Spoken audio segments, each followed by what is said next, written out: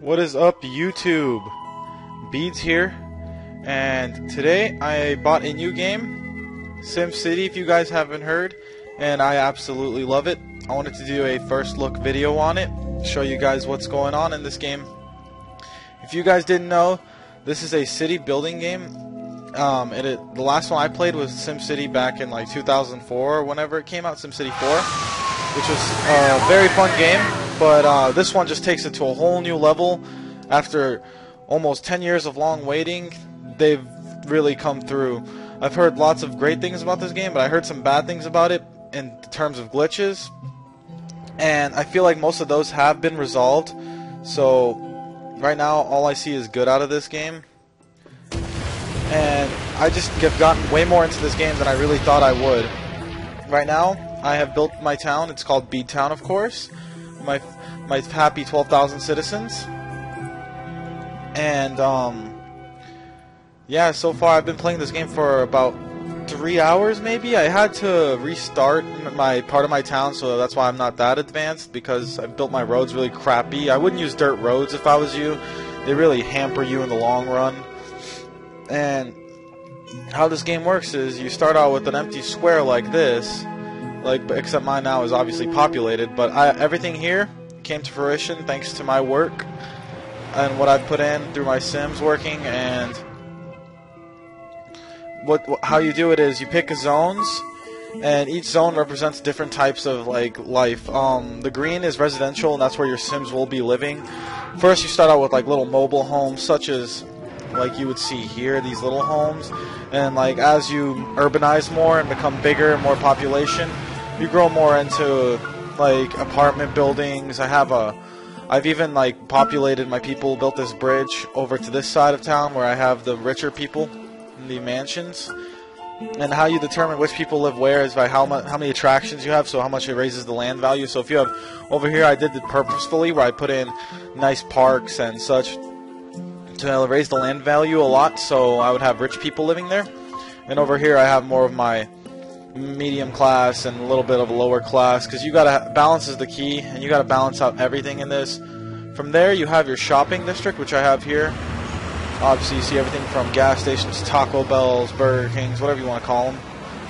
My Sims like to do their shopping here, you know, buy new clothes for their Sim closets, they buy new food so they can eat. Right now they have a grocery store right here, I believe. Yep, because it's called food, you know.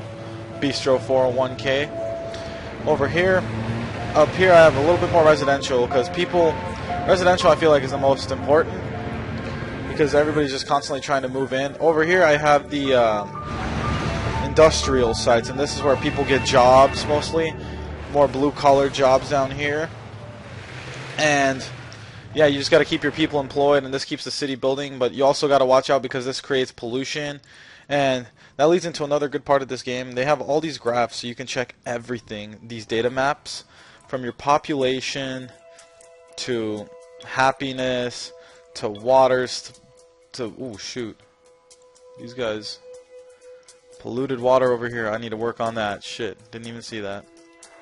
See, that's why I need these maps right here. They tell you everything. You got sewage. You can see where your sewage is going through. Right now I don't have any pollution, so that's great. I even have a crime map, really pretty good on crime. I have pretty good police department right here, which takes care of most of the crime. And you also have what I think is important, one that people probably don't look at that much, is the wind map, which tells you which way the wind is going. So the pollution that is created is blown in that general direction. So that's why I kind of built my residentials only to here, because nobody wants to live somewhere where there's shit being flown through the air. You don't want to step outside of your house and see smog everywhere, choke on it. It's no fun, right? And on top of that, you also have you need to build basically everything individually that outside of the zones. Everything from places that make the city more attractive, like the soccer field, police stations. Here, I'll give you guys a look. Here's some of the things to make your land value go up. You can and just how you choose what type of people you want living there. If you install these, you'll have more visitors. Like you install the sports places such as basketball courts, tennis places, volleyball courts, skate parks. It'll give you more of middle class.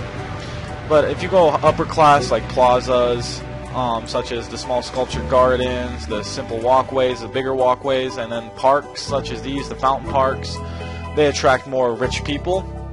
So that will make your population go up. And as you can see, my population is steadily increasing. This is when I had to rebuild my town, so my population sucked ass. I was just a handful of my villagers. And as your population goes up, you just unlock more things. Like, my population has risen to the point where I have a mayor in my town now. I'm trying to figure out where his house is. It was somewhere down here. Here's the mayor's house. He is working at the moment. I have a town hall, which I improved to the city hall thanks to how many people I have here. All of that you build, and you have to make sure you don't have crime. So you build fire stations. It shows you how much of the area they affect. I have a couple hospitals, one over here, one over there. What I think is the most important is education, because that gets your people smart. They stop doing stupid things like setting their houses on fire. Having a bunch of uneducated people really just fucking hampers everything. So just try to get your education up if you're playing this game. Right now, I feel like I'm not getting enough water. My water thing is blinking.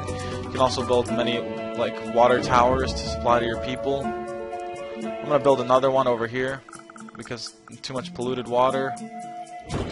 And I'm gonna fix the pollution as well. And build a sewage outflow pipe.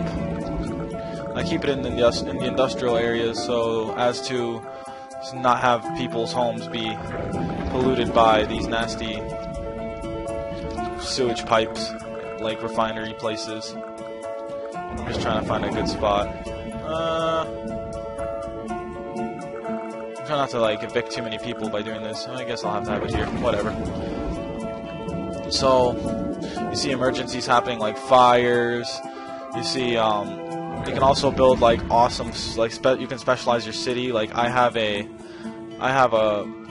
ore mine right here because you can check and see that's how much ore I have underneath. So I built it right on top so I could refine as much as I can, and that's how you get your income right here, which is just constantly going up if you keep doing well. If you don't have enough like jobs for your people, it will go down. So you have to keep an eye on that. You can do drilling. You can be a trading city. This basically just specializes your city to a certain like type of trade.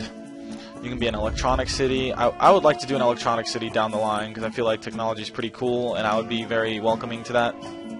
You can do cultural, such as an expo center, stadiums. That'll attract more tourists. Right now, my city has no tourists because I don't really have anything that anybody would want. I think I might put in a gambling arena somewhere soon along the lines. And yeah, basically the goal is to grow your city till you have like a big metropolis, like giant skyscraper empire with lots of people in it. Right now I only have 13,000, but it's growing. I'm getting there. I'm going to be putting in more, and my industrial areas are slowly growing. Like what used to be mobile homes is now apartment complexes, which makes room for more people. My city is just slowly becoming more urban. I'm improving my streets so they don't get congested. That can be a problem. And you can even, once you get to a great point, you can put in the great works, such as a solar farm, airports, space centers, and archaeology. That's pretty awesome. Like you can just totally specialize your city with like make it unique with that. I plan on putting some of those in.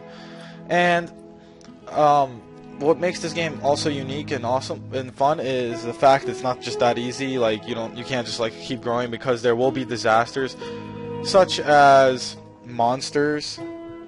There can also be UFOs, aliens invading. What the hell is this? What the hell are you guys doing out here, like on your own?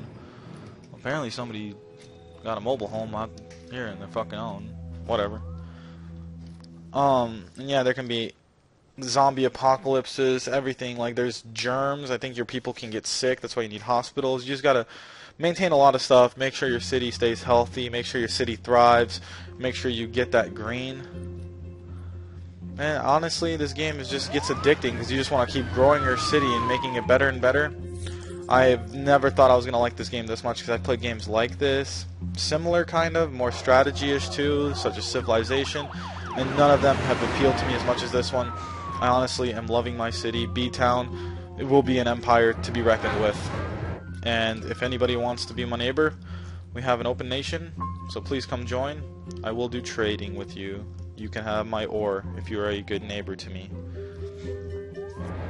And that about sums it up. I just wanted to give you guys a quick rundown of it. I'll show you guys a couple more things, such as the government buildings you can build. You can build waste depots. I already showed you guys that.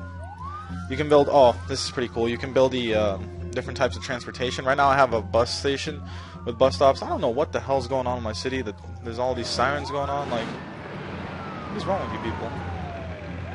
What is happening? Well, whatever. I'll get it figured out. But you can have streetcars, trains, boats, planes. I definitely want to have an airport. You can build a giant airport as well, like an international one, which is going to be great. I would love to have one of those as part of my empire here. And yeah, that about sums it up, guys.